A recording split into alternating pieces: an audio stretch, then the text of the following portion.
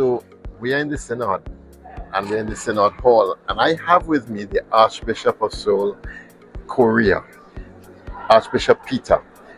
He's going to tell us a little bit of his impressions on the Synod, on synodality. Hello, good to see you. I think this Synod is kind of a process of working together, all people of God.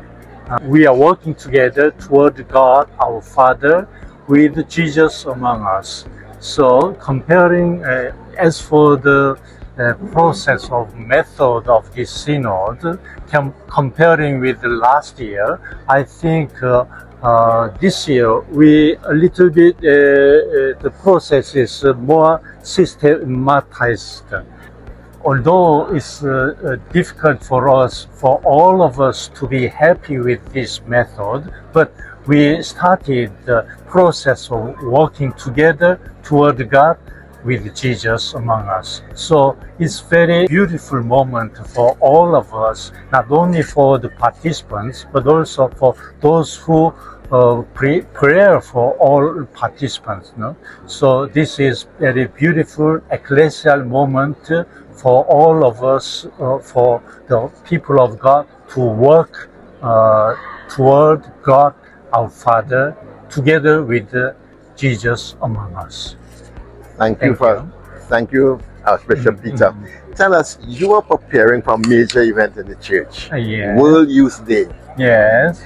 Tell us a little bit about your excitement and preparation. Thank you. Last year, as you may know, in 2027, the Seoul, the Korean Church, will host the World Youth Day in Seoul.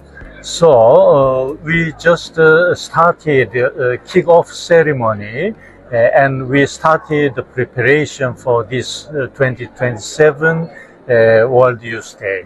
We expect many people come to Seoul, come to Korea, where you will experience the different culture, different history, different language, but also you will experience the one God and one unity in our Christian faith. So all of you will welcome in Seoul. Welcome to Seoul.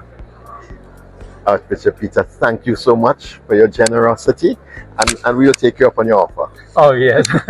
God Thank bless you so you. much. God bless you. God bless. Thank you. Thank you.